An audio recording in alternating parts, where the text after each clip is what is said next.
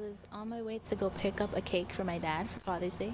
Biancelli Duplan didn't want to show her face on camera, but spoke to us from her bed, where she's now resting and recovering. The 19-year-old was slashed in the back of the thigh, leaving the 86th and Lex subway station Sunday afternoon. When I was going up the stairs, he sliced the back of my leg.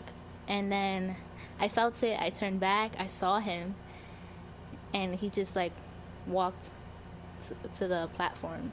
Duplan says her attacker was staring at her on the train, but didn't say a word to her either before or after the slashing. She spent the next 8 hours in the hospital. I have 19 stitches.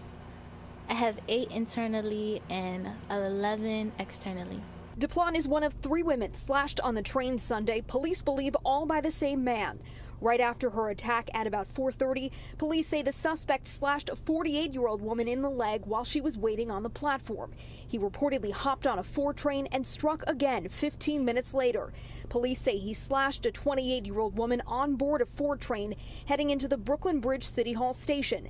That woman was taken to the hospital for a severe laceration. Despite the Sunday slashing spree, the latest NYPD statistics show that transit crime is down 8% year to date. Still, Duplan says she's going to lay low before venturing back underground. I just want to wait it out, get healed, and then if I'm ready, I'll go back.